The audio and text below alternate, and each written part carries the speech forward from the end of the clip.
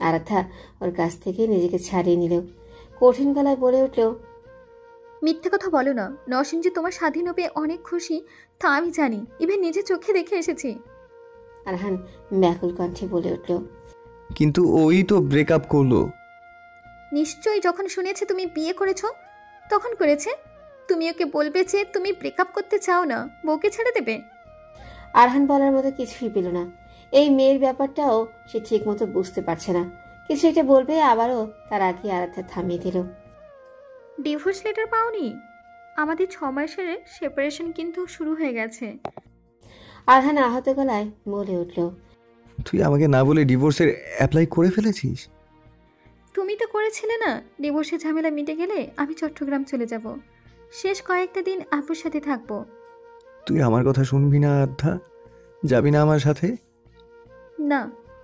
মুহূর্তের আগে আরহানের ছোঁয়া শক্ত হয়ে আসলো। কয়েক কদম এগিয়ে এসে আরাধ্যার গাল চেপে ধরল। চিপি চিপি বলল, এই বুকে জায়গা দিতে চেয়েছিলাম, অবহেলা করলি। সব রাগ ভুলে তোকে নিতে এসেছিলাম, পাল্টা আঘাত করলি। বেঈমান, আল্লাহর কসম এই বুকে আর তোর জায়গা হবে না। বলে আরাধ্যাকে প্রায় দূরে সরিয়ে হনহন করে বেরিয়ে গেল। আরাধ্যা কাঁদতে কাঁদতে ওখানেই বসে পড়ল। সে তো বেইমানি কিছুই করেনি, তবু তাকে এই আখ্যা পেতে হলো কেন? সে তো আরহানকে ভালোবাসেও বলেনি, তবু আরহান কেন তাকে ভুল বুঝল? আরহান সিগারেট টানছে আর রাগে ফুসছে। আরাধ্যার এসব ন্যাকামি তার একদম সহ্য হচ্ছে না। একজনের ভালো করতে গিয়ে এই মেয়ে নিজেকে আর তাকে কি পরিমাণ কষ্ট দিচ্ছে সেদিকে কোনো খেয়াল নেই। বিড়বিড় করে বলল, শেষ পর্যন্ত যে তোর ঠাঁই আমার বুকে হবে সেটা আমি খুব ভালো করে জানি, কিন্তু এত সহজে না, এত তাড়াতাড়ি তোকে মাফ করবো না আমি। আরাধ্যা বিছানায় শুয়ে কখন ঘুমিয়েছে খেয়ালই নেই। রাত প্রায় 2টার বেশি বাজে। হঠাৎ ঘুমের মধ্যে তার দুই গালে কেউ একজন চড় মেরে হাত টান মেরে বসালো। আরাধ্যা ধরফর করে উঠল। সামনে তাকে ভয় পেয়ে গেল। আরাধ্যা অপরাধীর ন্যায় মাথা নিচু করে বসে আছে। 5 জোড়া চোখের দৃষ্টি তার দিকে। তার এই অপরাধবোধ দেখে রিয়ানের মেজাজ বিগড়ে গেল। ক্ষেপে চিল্লিয়ে উঠল, একটা থাপ্পড় মারতে মন চাচ্ছে, একদম ন্যাকামো দেখাবে না। এই, তুই এতটুকু বুদ্ধি দিয়ে মেডিকেলে পড়ছিস কেমনে? তোকে তো দুনিয়ার সর্বোত্তম বেকুব বলা যায়। বেকুব কথাকার। পাশ থেকে তাফসি থামাতে চাইলে রিয়ান যেন আরো তেতে উঠল। ক্ষোভের সাথে বলে উঠল, তোমরা মেয়ে মানুষরা নিজেদের কি ভাবো? সমস্যা কি তোমাদের? তোমাদেরকে ভালোবাসলেও সাফার করতে হয়, না বাসলেও করতে হয়। আরহানের অবস্থা খুব ভালো মতো উপলব্ধি করতে পারছি আমি। কি করলে ছেলেগুলো একটু শান্তি পাবে? কি চাও তোমরা? কেউ কোনো কথাই বলল না। আরাধ্যার চোখ থেকে টপ টপ করে পানি পড়ছে। সেই সময় সায়রা 2 গালে চড় মেরে ঘুম থেকে উঠিয়েছিল।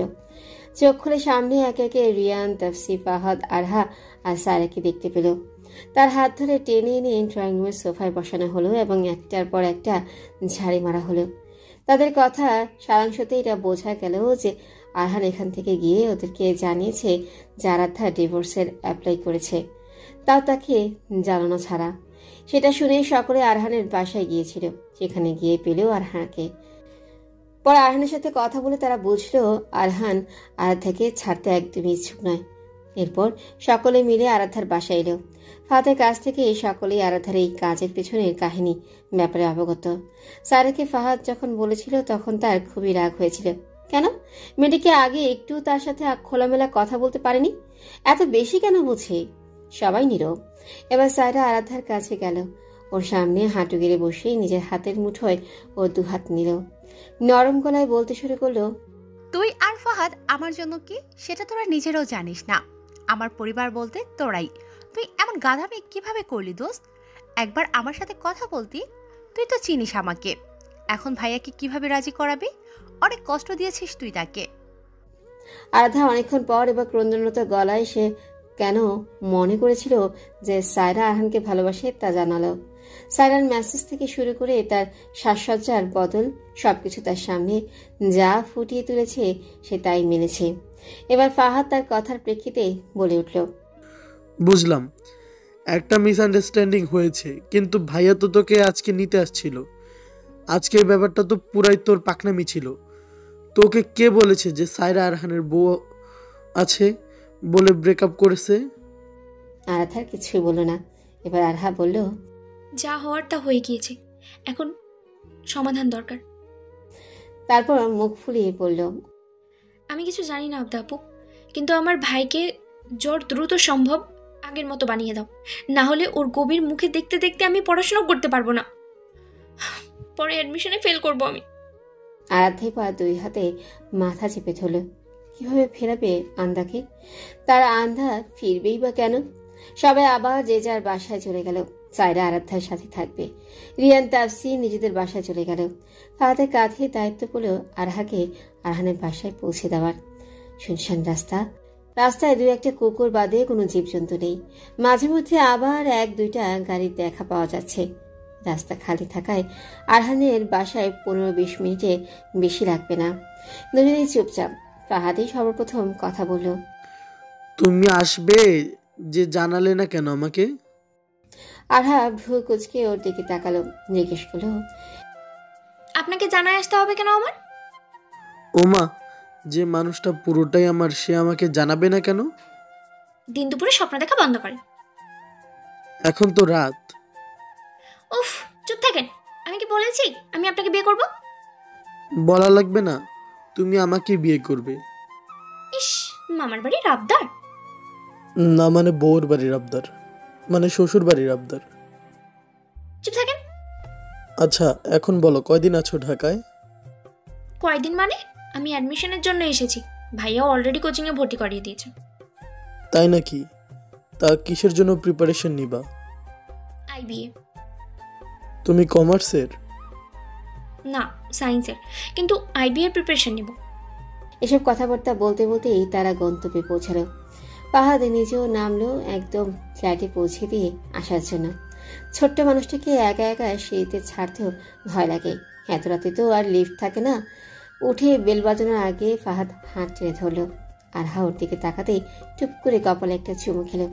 আরহা হতভম্ব, বাকরুদ্ধ।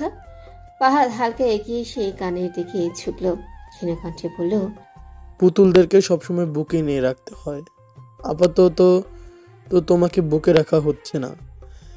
একবার খালি পরীক্ষাটা দিয়ে নাও, এই বুকে রাখার ব্যবস্থা শীঘ্রই করব, এবং এই বুক ছেড়ে তুমি কখনোই যেতে পারবে না। কথা শেষ করে নিমেষেই সিঁড়ি বেয়ে নেমে গেল সে। আরহা মন্ত্রমুগ্ধের মতো দাঁড়িয়ে রইল।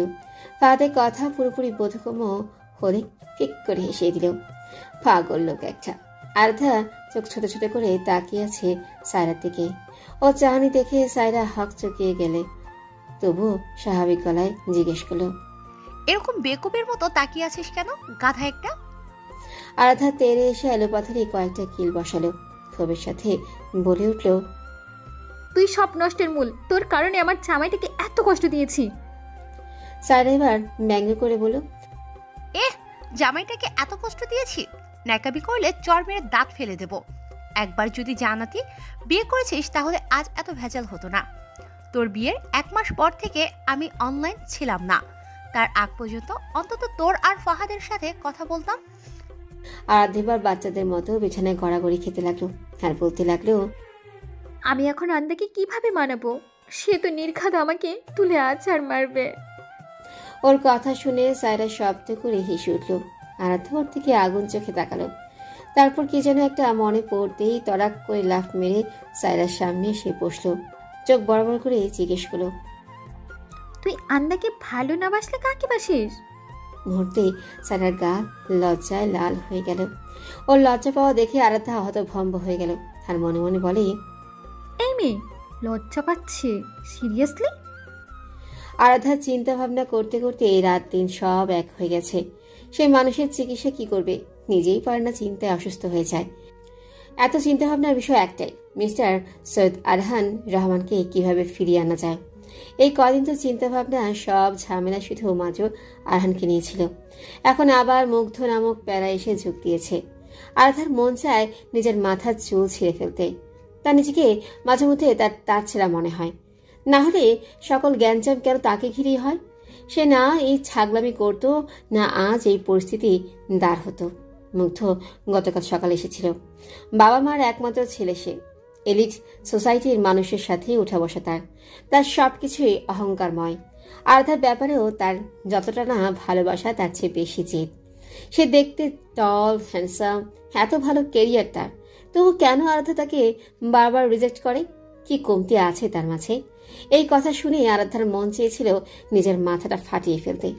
এই ছেলেকে কে বোঝাবে যে ভালোবাসা জোর করে হয় না? তবু সে মুগ্ধকে বোঝানোর চেষ্টা করেছে। শোনো মুগ্ধ, তোমার মতো ছেলে যেই মেয়ে পাবে সে আসলেই ভাগ্যবান। কিন্তু ভালোবাসা একটি স্বচ্ছ অনুভূতি, যে অনুভূতিটা শুরু থেকেই আমার আন্দার প্রতি ছিল। বিয়ের মতো একটি পবিত্র সম্পর্কে জড়ানোর পর সেটা আরও পাকাপোক্ত হয়েছে। I like you as a friend, কিন্তু এর চেয়ে বেশি কিছু নয়। কিন্তু সে কাকে বোঝায়? মুগ্ধ নিজের কথাতেই অটল। সে নাকি তার ফ্রেন্ড কলিগদের বলে দিয়েছে একটা প্রিটি ব্রিলিয়েন্ট ডক্টর তার গার্লফ্রেন্ড। এই কথা শুনে তার মন চাইল মুগ্ধর মাথাটা ফাটিয়ে ফেলতে।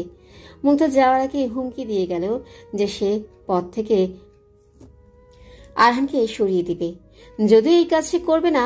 এই পুরোটা কথোপকথনের সাক্ষী ছিল সায়রা। মুগ্ধ চলে যাওয়ার পর আরাধ্যা সায়রা থেকে আগুন চোখে তাকিয়ে জিজ্ঞেস করেছিল, তুই এই অহংকারের বস্তার প্রেমে পড়লি কিভাবে? উত্তরে সায়রা নীরব ছিল। আরাধ্যার সমানে নখ কামড়ে যাচ্ছে। সে আপাতত ফাহাদের ক্যাবিনে ফাহাদের সামনে বসা। ফাহাদ তার এইসব কাজকর্ম দেখে বিরক্ত। সে বিরক্তিকর সুরে জিজ্ঞেস করল, তুই কি পাগল হয়ে গেছিস? সমস্যা কি তোর? আরাধ্যা কাঁদো কাঁদো মুখ করে বলল, আসলে আমি পাগল হয়ে গেছি। না হলে পেশেন্ট এসেছিল মাথা ব্যথার জন্য, কিন্তু ওষুধ দিয়ে রেখেছিলাম আমি পেট ব্যথার জন্য। ভাগ্যিস ভালো ফার্মেসি থেকে আমাকে ফোন করে জানাতে চেয়েছে, না হলে 2 দিনের মাথায় এসে পুলিশ আমাকে ধরে নিয়ে যেত। ফাহাদ এবার বলে উঠল, সমস্যাটা কোথায়? তুই ব্রোর বাসায় গিয়েছিলি? হ্যাঁ গিয়েছিলাম, তোদের সাথে কথা বলার 3 দিন পর। সে দরজা খুলে আমাকে দেখে আবার মুখের ওপরেই দরজাটা বন্ধ করে দিয়েছে। 3 দিন পর? ভাই যে তোকে মেরে নদীতে ফেলে দেননি সেটাই অনেক। তোকে আমরা পরের দিন যেতে বলেছিলাম, বেকুব। আমার ভয় লাগছিল অনেক। তারপর থেমে আবারও বলল, সমস্যা তো শুধু এখন আন্দাকে নিয়ে নয়, এই মুগ্ধর বাচ্চা কই থেকে জানি ওরে এসে জোরে বসেছে। জানিস আজ আন্দা ফোন দিয়েছিল। কেন? আরাধ্যা আবার মুখটা কাঁদো কাঁদো করে আরহান কি বলছে সেটা বলল। তোর আশিক কাছে দেখা করতে এসেছিল অফিসে। আমাকে বলেছে আমি যাতে তোকে ছেড়ে দিই। আমি কেন জিজ্ঞেস করতে বলে উঠলো আমি নাকি তোকে ডিজার্ভ করি না, সে তোকে ডিজার্ভ করে। আমিও মেনে নিলাম। তাকে জানালাম যে কয়েকদিন পর আমাদের ডিভোর্স হয়ে যাবে। সে তো পারে না খুশিতে আমাকে কোলে নিয়ে লাফায়। নতুন নতুন সংসার জীবনের জন্য কংগ্রাটস। পুরোটা কথায় আরহান দাঁতের দাঁত চেপে বলেছে। অন্যদিকে এই কথা শুনে আরাধ্যার কলেজা শুকিয়ে গেছে। সব শুনে ফাহাদ হো হো করে হেসে উঠল। হাসতে হাসতে বলল, মুগ্ধর এন্ট্রি হওয়াতে ভালো হয়েছে, কাহিনীতে আরো কমপ্লেক্সিটি এসেছে। বিনিময়ে আরাধ্যা কিছু বলতে যাবে তার আগেই ক্যাবিনের দরজাটা ধম করে খুলে গেল। দরজায় মুগ্ধকে দাঁড়িয়ে থাকতে দেখা গেল। সে হেঁটে আরাধ্যা আর ফাহাদের সামনে এসে দাঁড়ালো। তার এই গাল থেকে ওই গাল জুড়ে বিস্তৃত হাসি, যেন তার চেয়ে সুখী মানুষ এই পৃথিবীতে আর একজন নেই। ছোটে হাসি রেখেই সে বলে উঠল, আজ থেকে আমিও তোমাদের কলিগ। 3rd ফ্লোরে আমার চেম্বার। এরপর আরাধ্যার দিকে তাকিয়ে বলল, তোমার হাজবেন্ডের সাথে আজ কথা বলে এসেছি। সে জানালো কয়েকদিনের মাঝে তোমাদের ডিভোর্স হয়ে যাবে। তাহলে তো এখন আমাকে অ্যাকসেপ্ট করতে কোনো সমস্যা নেই। আরাধ্যা মাথায় হাত দিয়ে ফাহাদের দিকে কোন চাহনিতে তাকালো, যে চাহনি স্পষ্ট বলে দিচ্ছে, ছেড়ে দে মা, কেঁদে বাঁচি। ফাহাদ আর কি বলবে? সে ঠোঁট উল্টে কাঁধ ঝাঁকালো। আরহানের সেই যে রাগ উঠেছে তা এখনো নিভছে না। বাকি কর্মচারীরা সবাই ভয়ে কাজ 2 গুণ বেশি মনোযোগ দিয়ে করছে। স্যার রেগে আছে, এর চেয়ে ভয়ানক বিষয় তাদের কাছে আপাতত আর নেই। কাজ ভুলে হলে যে আজ তাদের চাকরি নট হয়ে যাবে এটা তারা শিওর। আরহানকে মুগ্ধ এসব বলে যাওয়ার পর তার মুগ্ধর বদলে আরাধ্যাকে তুলে আছাড় মারতে ইচ্ছে করছিল, এবং সে ঠিকও করে ফেলল। এরপর যখনই আরাধ্যার দেখা পাবে তাকে তুলে একটা আছাড় মারবে। রাত কয়টা ভাবে? ঘড়ি কাটা সবে 9টার ঘর পার করেছে। আরহান সোফায় বসে টিভি দেখছে। টিভির পাশেই মেইন ডোর। সেখানে হঠাৎ তালা খোলার আওয়াজ শোনা গেল। আরহানকে এই ব্যাপারে কোনো অভিব্যক্তি দিতে দেখা গেল না, যেন সে জানতো এই ব্যাপারে। দরজা ফাঁক করে একটি মাথা ঠুকতে দেখা গেল। আরহানের সাথে চোখাচোখি হতেই সেটা আবারও বের হয়ে গেল। এরপর দরজাটা পুরোপুরি খুলে সশরীরে মানুষটা ভেতরে ঢুকলো। হেঁটে এসে আরহানের ঠিক 3 হাত দূরে দাঁড়ালো। মিনিট 3 দাঁড়িয়ে থাকার পর আরহান বিরক্তির সুরে বলে উঠল, কিছু বলতে চাইলে বলে যা, তোর চেহারা দেখার জন্য আমার হাতে সময় নেই। আরাধ্যা মুখ ফুলালো। আরহান তা আর চোখে দেখলো। এই জিনিসটাই তো তার সবচেয়ে পছন্দ। আরাধ্যা প্রায় 40 সেকেন্ড ধরেই কিছু একটা ভাবলো। মাথা ঘুরিয়ে একবার আরহার রুমের দিকে তাকালো। রুমের দরজাটা বন্ধ। সে আর কোনো কিছু না ভেবে দৌড়ে মেরে ঝাঁপিয়ে পড়ল আরহানের কোলে। এই ঘটনায় আরহান একটু হতভম্ব হয়ে পড়লেও তার প্রকাশ করল না। আরাধ্যা যাতে পড়ে না যায় তাই তার কোমর চেপে ধরল। তারপর বিরক্ত হয়ে জিজ্ঞেস করলো, সমস্যা কি তোর? সার্কাস দেখাতে চাইলে বাইরে গিয়ে দেখা, টাকা পাবি। আরাধ্যা কিছু বলল না। আরহানের গলায় শক্ত করে জড়িয়ে ধরে নাকে নাক ঘষল। তারপর গালে গাল মিলিয়ে জড়িয়ে ধরে রাখলো। অপরদিকে আরহান দুর্বল হয়ে পড়লেও নিজেকে শক্ত রাখলো। আরাধ্যা সেইভাবেই জিজ্ঞেস করলো, ক্ষমা করা যায় না? কিসের জন্য? আরাধ্যা এবার মুখ তুলে তাকালো। তারপর আরহানের কপালে কপাল ঠেকিয়ে তার চোখের দিকে চেয়ে পড়ল। এতদিন যা যা করেছি তার জন্য? তোমার ভালোবাসা পেয়েও পায়ে ঠেলে দূরে সরিয়ে দেওয়ার জন্য? আরহান এবার মুখ শুধিয়ে টিভি দিকে তাকিয়ে অভিমানী সুরে বলল, আমি কারোর সাথে রাগ করিনি। সে আমাকে পছন্দ করে না, তাই দূরে সরিয়ে দিতে চেয়েছিল। আমি তাই তাকে মুক্ত করে দিয়েছি। আরাধ্যার কান্না পেল। নিজেকে নিজের থাপ্পড় মারতে ইচ্ছে করলো। অন্যের উপকার করতে গিয়ে নিজের ভালোবাসার মানুষটাকে এত কষ্ট দিল। তার চোখ পানিতে ভরে উঠল। হাতের আঝলায় আরহানের মুখটা নিল, যার কারণে আরহানের আবার আরাধ্যার চোখে চোখ পড়ল। টলমল করা সেই চোখে চোখ পড়তেই তার ভেতরটাও টলমল করে উঠল। আরাধ্যা নিজের নরম ওষ্ঠজোড়া দিয়ে আরহানের সারা মুখে ছোট্ট ছোট্ট চুমু খেল। কপাল থেকে শুরু করে চিবুকের তেলটাও বাদ গেল না। সেকেন্ড 2 জন্য থেমে আবারও শুষ্ক অধরজোড়ায় নিজের নরম অধরজোড়া ডুবিয়ে দিল। কয়েক সেকেন্ড পর লজ্জায় সরে আসতে চাইলেও পারল না। শুষ্ক রুক্ষ সে অধরজোড়া যেন তাকে ছাড়ল না, বরঞ্চ আরো দৃঢ়ভাবে আঁকড়ে ধরল। বাধ্য করে তাকে সাড়া দিতে না পারতে সে এক হাতে আরহানের চুল খামচে ধরল এবং অপর হাতে কাঁধের কাছে টি-শার্ট আঁকড়ে ধরল। কিছু সময় পর দম বন্ধ হয়ে আসতেই ধাক্কা দিল। আরহান ছেড়ে দিল। কপালে কপাল ঠেকিয়ে ঘন ঘন নিঃশ্বাস নিতে লাগলো। আরাধ্যা সেইভাবেই ফিসফিস করে জিজ্ঞেস করলো, ক্ষমা পেয়ে গেছি তাহলে? সেই কথা শুনে আরহান তার দিকে তাকালো। সেইভাবেই তাকে কোলে নিয়ে দাঁড়ালো। তারপর সুন্দর করে মেন দরজার কাছে গিয়ে তাকে বাইরে নামালো। ফিরে এসে ব্যাগটা নিয়ে গিয়ে তার হাতে ধরিয়ে দিল। দরজা ধরে বলে উঠল, বেটার লাক নেক্সট টাইম। এবার দরজা লাগাতে লাগাতে বলল, ফ্রিতে এতগুলো আদর দেওয়ার জন্য ধন্যবাদ।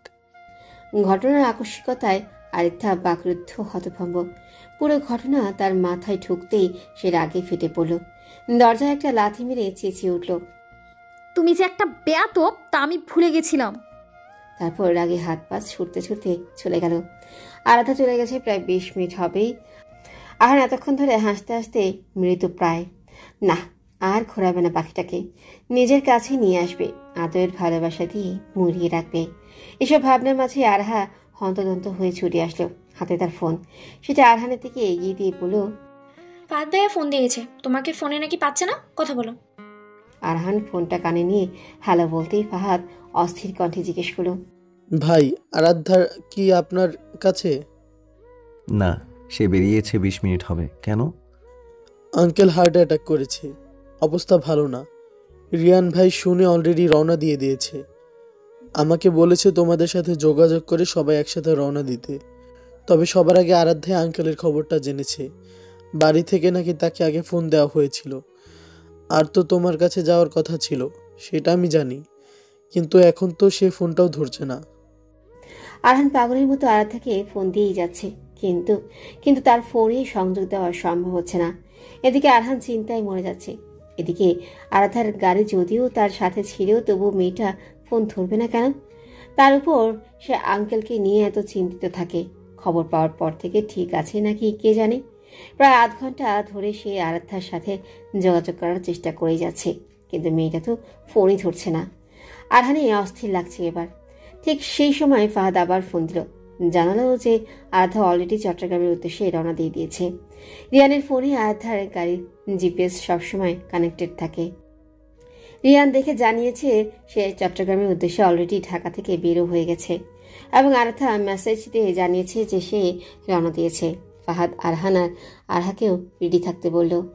সে এসে ওদেরকে পিক করে সবাই একসাথে রওনা দিবে।